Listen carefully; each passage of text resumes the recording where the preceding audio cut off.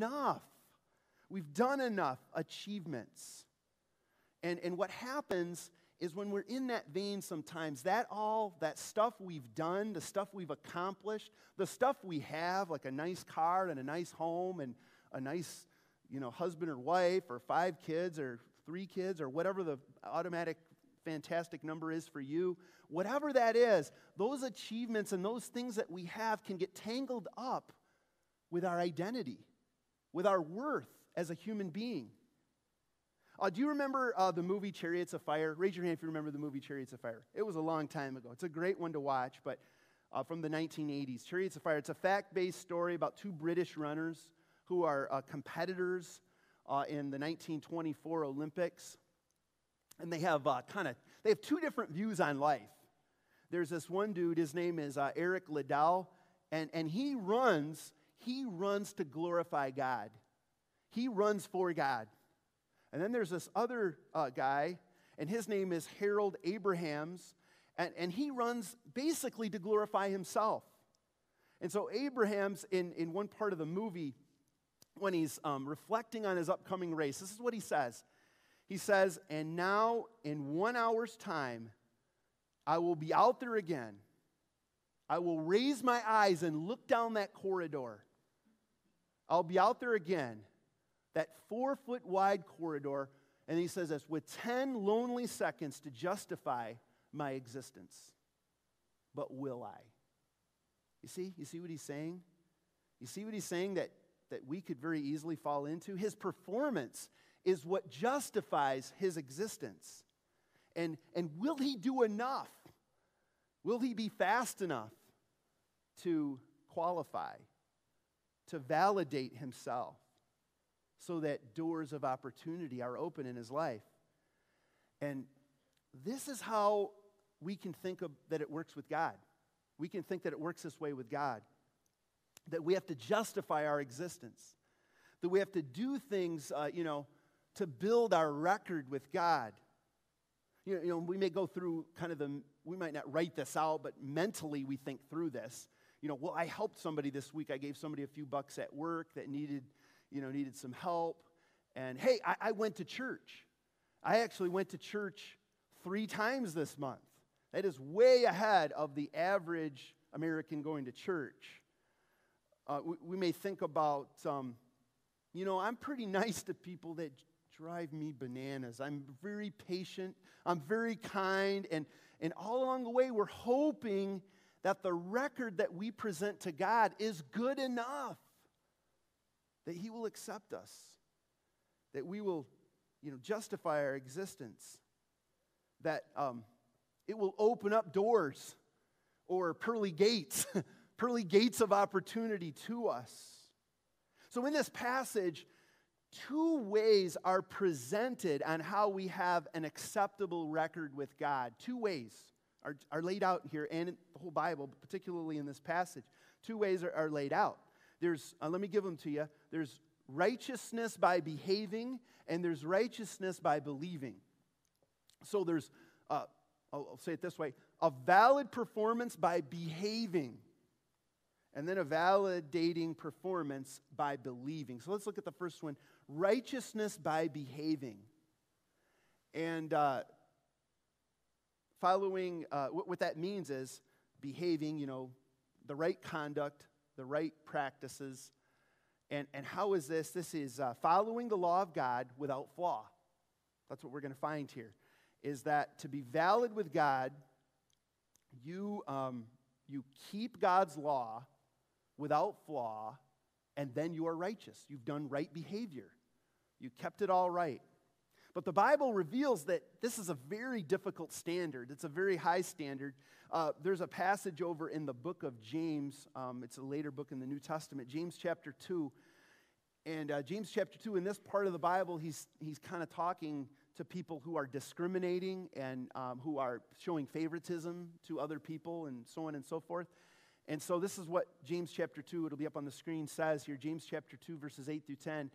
He says, if you really keep the royal law found in the Scripture, love your neighbor as yourself. If you really keep the royal law found in the Scripture, love your neighbor as yourself, you are doing right.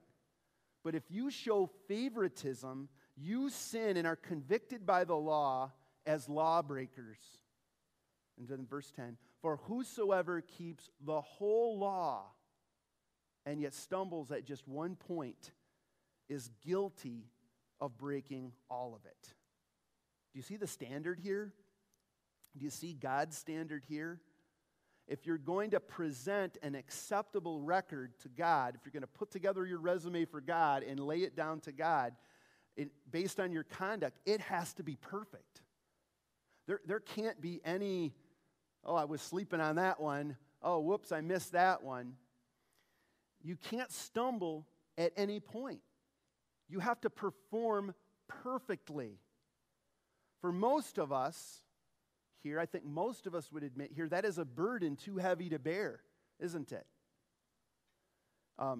For most of us, we have a pretty fine understanding of our sinfulness, of our wrongdoing, of the things that we struggle with. Now, they may be different than the other person, but you may be well aware of the areas that you really wrestle with.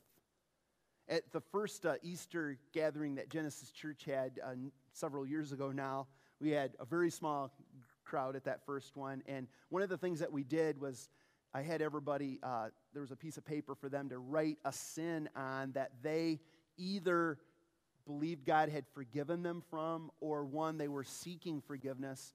And then at one point in the gathering, everybody was able to come up and kind of pin it to the cross, you know, as a way of celebrating their forgiveness or actually asking forgiveness. And so at the end of the service, I went and got that stack. There was like 30 of them.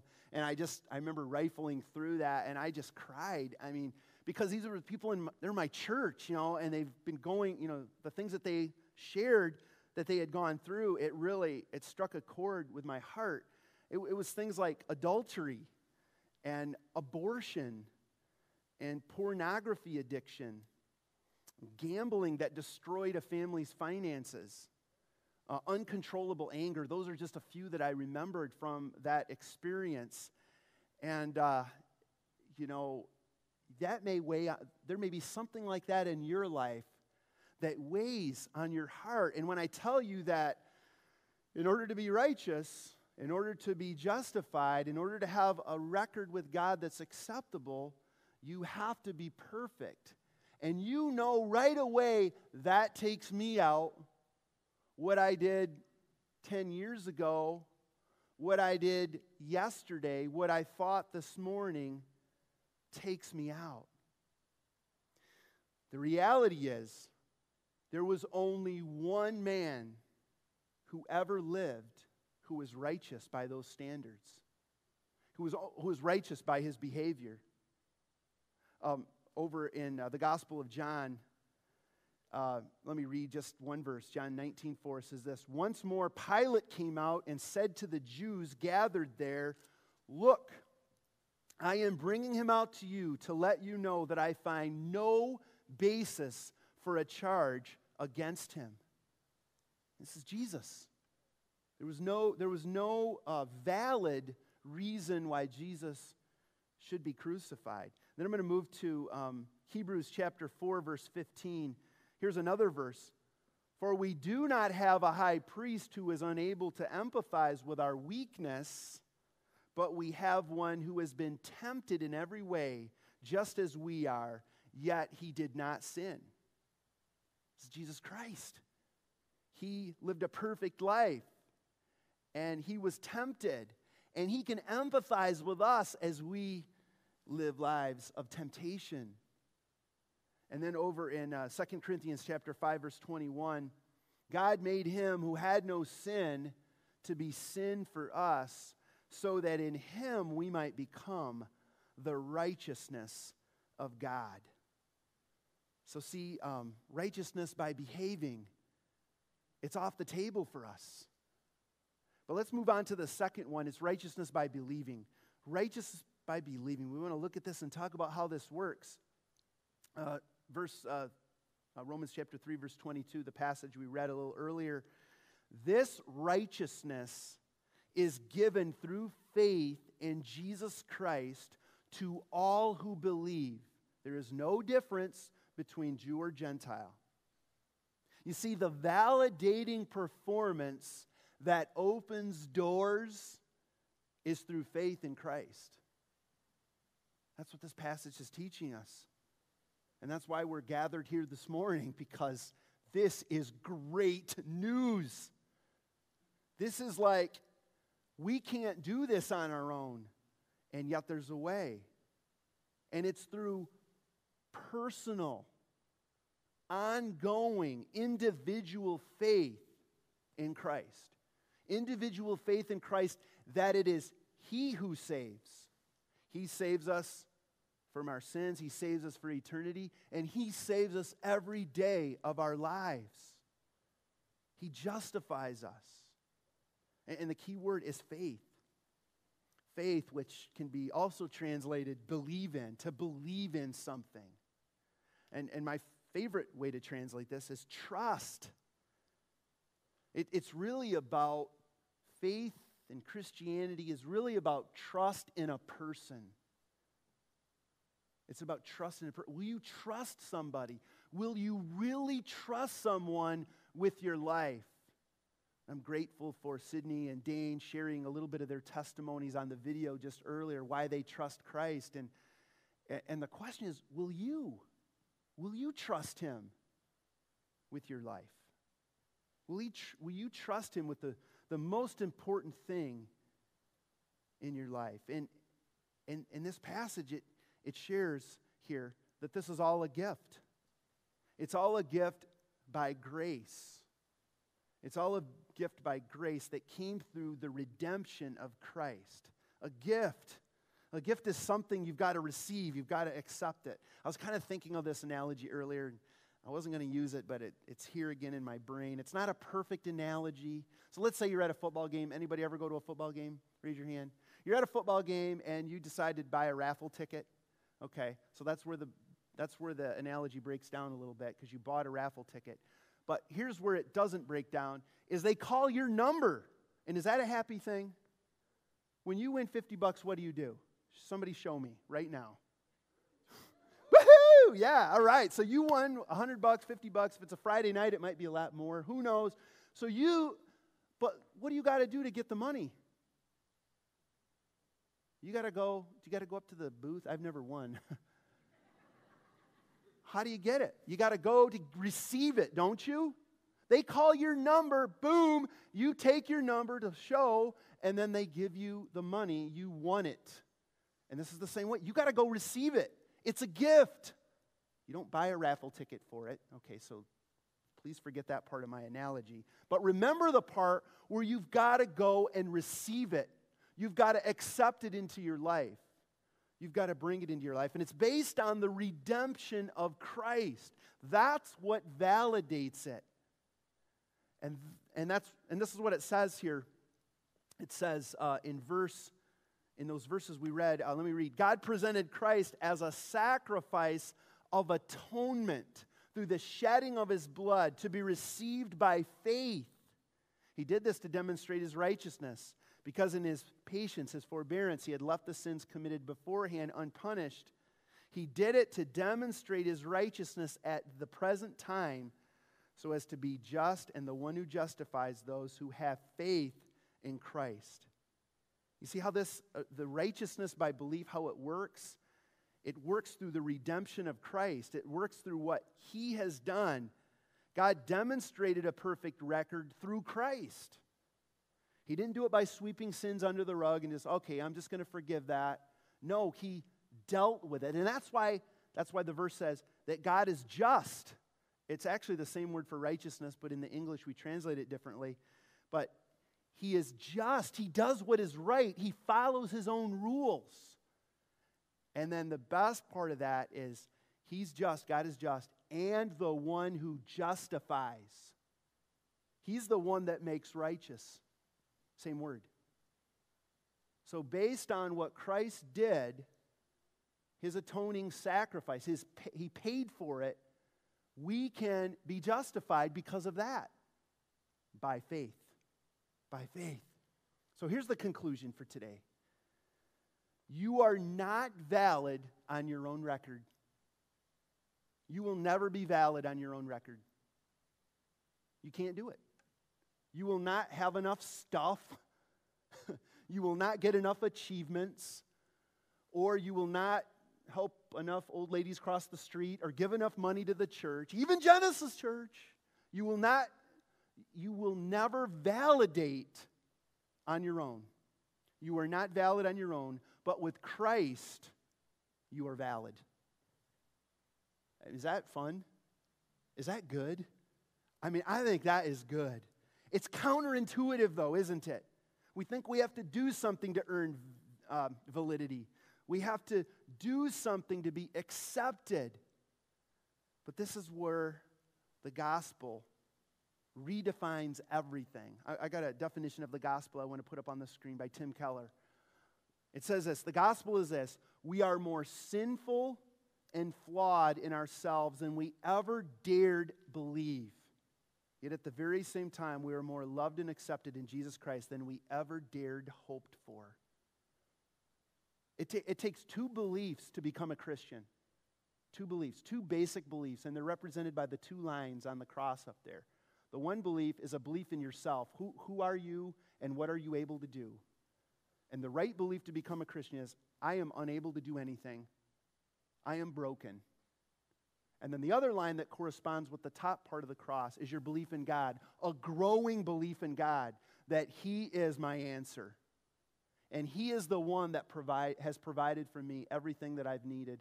And now with gratitude, I live my life for Him. He's done everything for me. I did nothing for myself. Everything I have is because of His grace and because of His mercy. That, my friends, is the gospel. And that's what we teach as a church here. That's what we believe. So what does it mean? It means that if you're here today and you're living on your own merits, and now you see the futility of that, you can trust in Christ.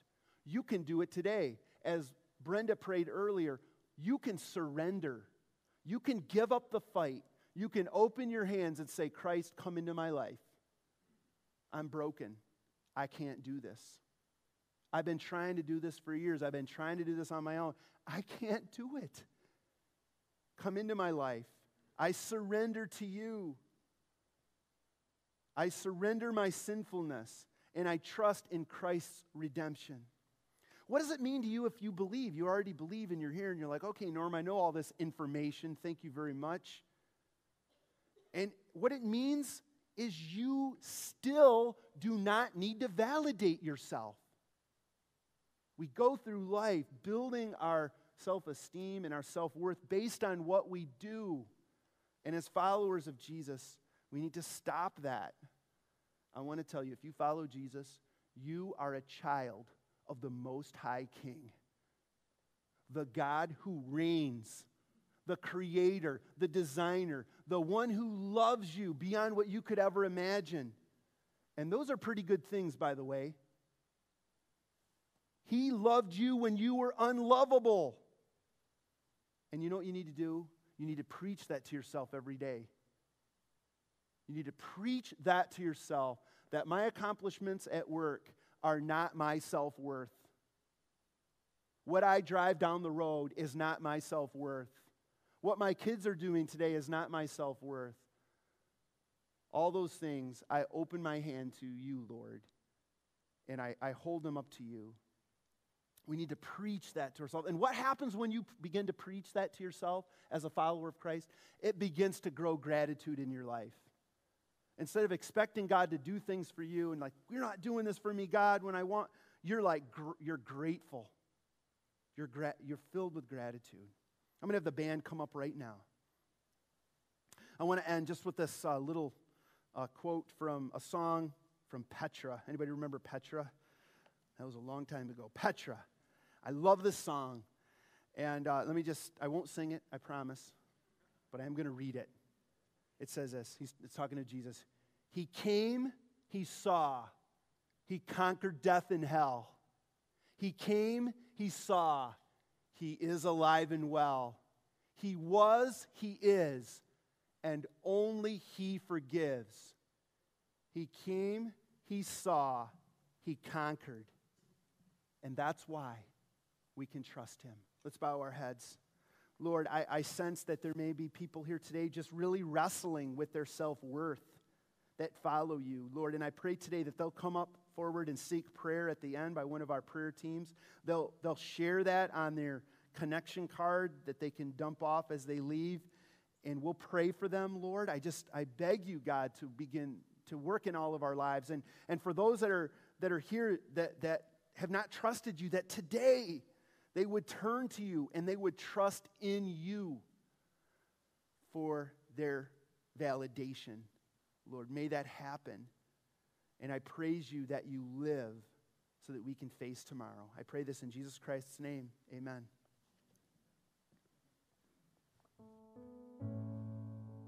So we're going to sing a song of reflection today. And just pray that you be encouraged by the lyrics. And then you're welcome to join in, sing, and worship.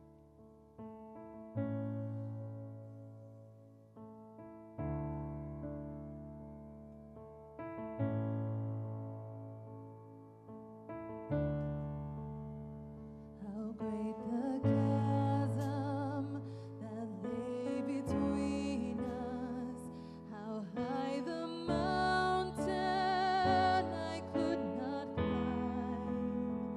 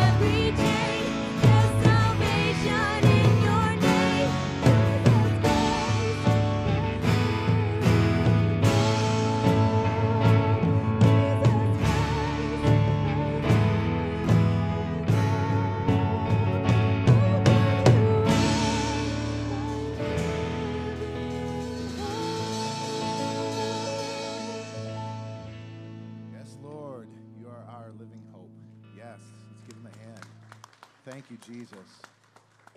Thank you, Jesus. Father, thank you so much for this great day. Thank you for saving our lives, for saving our souls, and bringing us into your kingdom.